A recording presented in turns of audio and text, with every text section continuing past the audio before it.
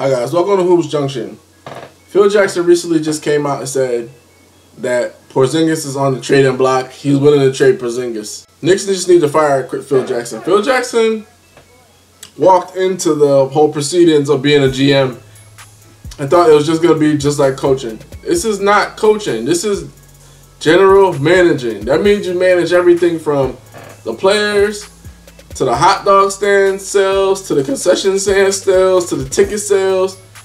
Phil was just in over his head because he didn't come in it as a hungry young person. He came in there as an accomplished older person, basically had nothing to lose. If I do good, I do good. If I get fired, I get fired. It doesn't matter. Phil saying that he's willing to trade Kristaps Porzingis, a guy that he drafted for, a guy that everybody gave him crap for, then they finally gave him props for. Now you want to trade the guy? Phil has lost his mind. He's officially gone senile. It's a wrap. They need to fire him. Maybe Phil Jackson is just saying this so he can get fired. And that makes perfect sense.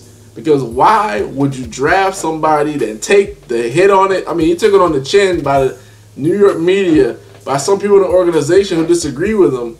The guy actually performed, and now you want to trade him? He's the future of the team. Phil is done. Phil is done in New York. They need to go ahead and fire him. He's lost his patience in New York. He's got his paycheck. He's been paid nicely, and you know he's happy with that.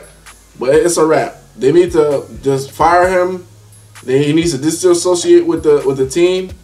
Phil Jackson is more of a guy that you don't bring him into a high-profile team because he hasn't had that GM experience. You have to bring him to a team like Phoenix or like Utah, like somewhere, a team that's like not even in the middle of the road, building from scratch, because then he can be autonomous.